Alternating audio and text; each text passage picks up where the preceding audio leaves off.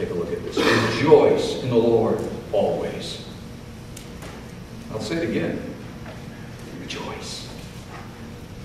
Let your gentleness be evident to all. The Lord is near. Don't be anxious about anything. But in everything, by prayer, petition, with thanksgiving, present your requests to God. Did you notice that verse? Start thanking God for your request. Your request hasn't even been answered yet. Start thanking Him for it when you give it.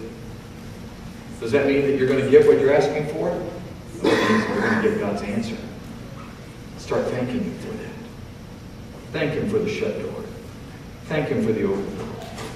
Thank Him for the opportunities. Thank Him for the difficulties. Thessalonians says, in everything give thanks to God, for this is the will of God. That means even the bad things.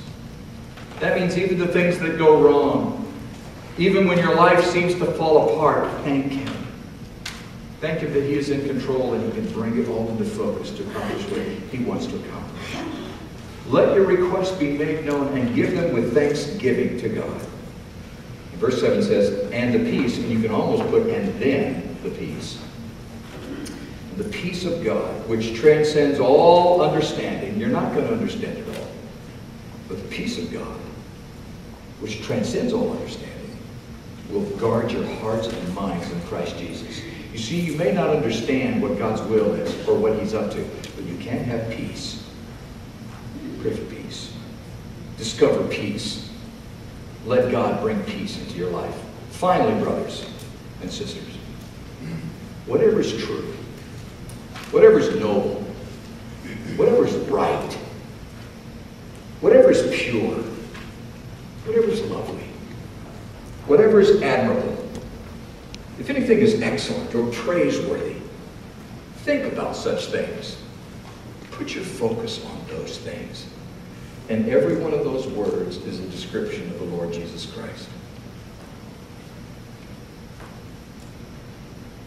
Think about these things.